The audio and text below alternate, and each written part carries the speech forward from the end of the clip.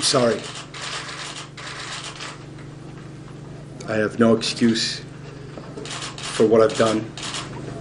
And I'm not going to sit here and try and make any excuses for what I've done. I will be taking a leave of absence. During that time, I'm going to donate my salary to a charity. That's what I'm doing here tonight. I'm owning up to my actions. I am taking responsibility, and I'm living it very publicly.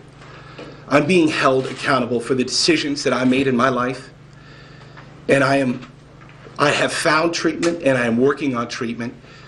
And like anything in life, I have to rebuild that trust, and I fully understand that, and I will do that. And the first thing that I need to do tonight is go to begin to mend that trust and relationship with my wife, who is with me, who will continue to stand with me, who I love, who is my rock.